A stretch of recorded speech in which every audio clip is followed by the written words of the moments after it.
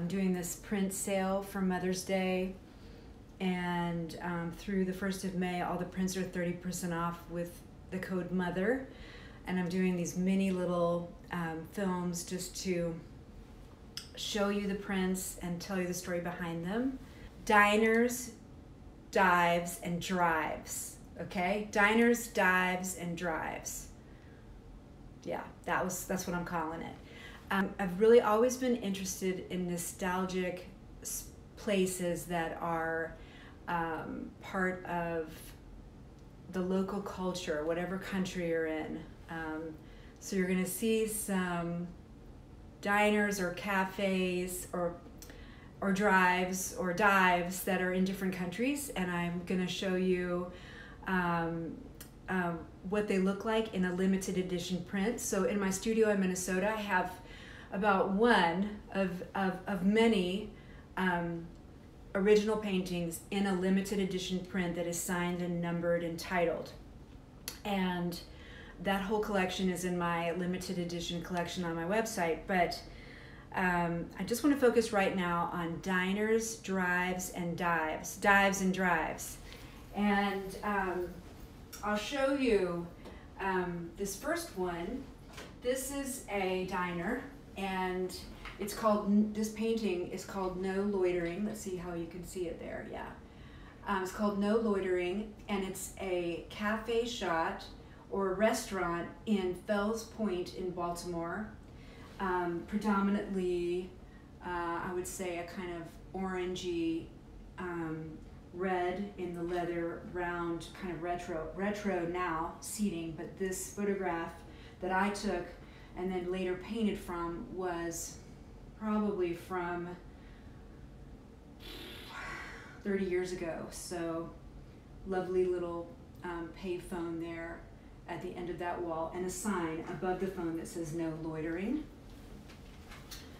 This is the same size as the original painting.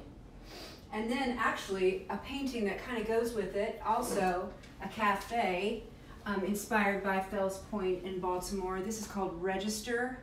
I still have the original oil painting of this painting, I think, yes.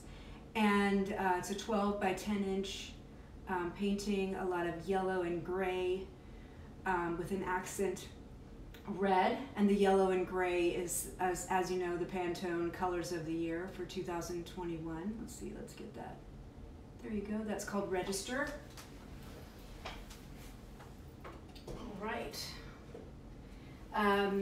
We'll switch over to some prints that are in paper sleeves or in sleeves and aren't in a frame. So this is, I'm selling the prints unframed, so you can do your own frame.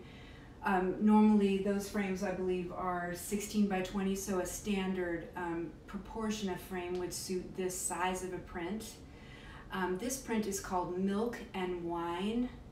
It's a super horizontal print, so it might need a custom frame, but it's an elevation view of a cafe in New York City. I love this. I love the red. I love let's see if you can see it, the milk carton, and this is a milk carton, and the wine bottle, another kind of wine bottle, a white cup with red straws in it. This is a cash register right here, and then you have a salt shaker there in the background, and then the base of the painting is the top of that ledge of the counter. So it's a very eye level view if you're sitting in the cafe.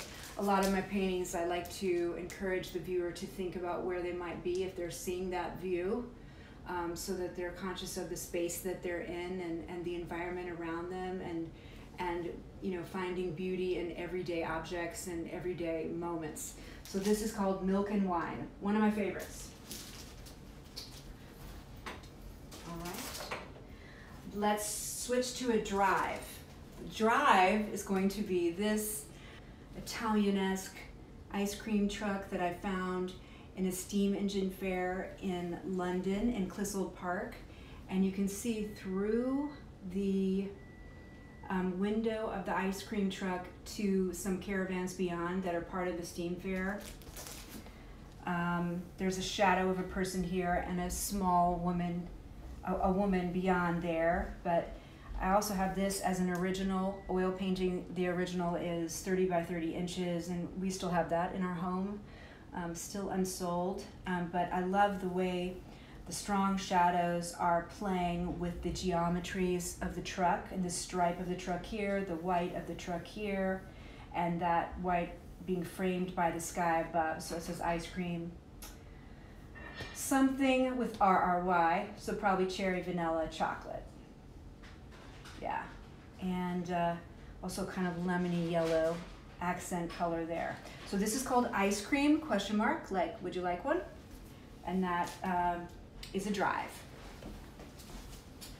Now we'll move on to a pair of prints that were inspired by a drive, funnily enough, that I had when I was in Medellin and in South America on a work trip, and I took a photograph out of a bus of some interesting shops that had roll-up facades, and the facades were open, and I was fascinated by the texture and the color and the everyday nature of that scene. That was something that I had kind of never been part of before, and I was lucky enough to be able to travel there. So this is a pool hall, and this was one of those facades that was open, and you can see it's got its dominant colors are this kind of orangey salmon, reddish orange salmon, and this mint green. And then back in here you have a pool table right here, and then a window in the background. So there are the ways the white of the painting and the dark of the painting have this positive and negative space, but the light leads you into the space as you're looking at the painting. This is, and there are a couple of people back here in the back next to the pool table, and again those kind of orangey leather chairs that we might remember from memory with the dark black metal legs there. So this is the edge of another pool table right there. So that's a kind of abstract but real view, and with the intention is that it has a lot of depth and you're encouraged to look in. So this is a dive that I got on a drive, and its partner, the next door place to that roll-up facade, was this diner, and I call this Por Solo 1. So this is Por Solo 1. That one that I just showed you with the pool hall is Por Solo 2. And this Por Solo 1 is the diner. You can see someone has just eaten and left their tray and their bottle there. There's a kind of heated window there, some kind of yellowish machine or fridge in the background, and a payphone right there.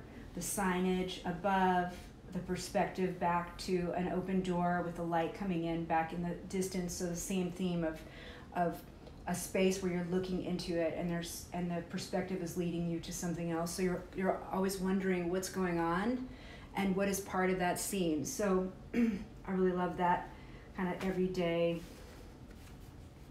slightly gritty, slightly dirty, slightly just real life circumstance and situation. Predominant colors are white. There's a lime green, a Kelly green in here, and a yellow. And then this pop of kind of orangey salmon red there. Okay, that's Por Solo 1.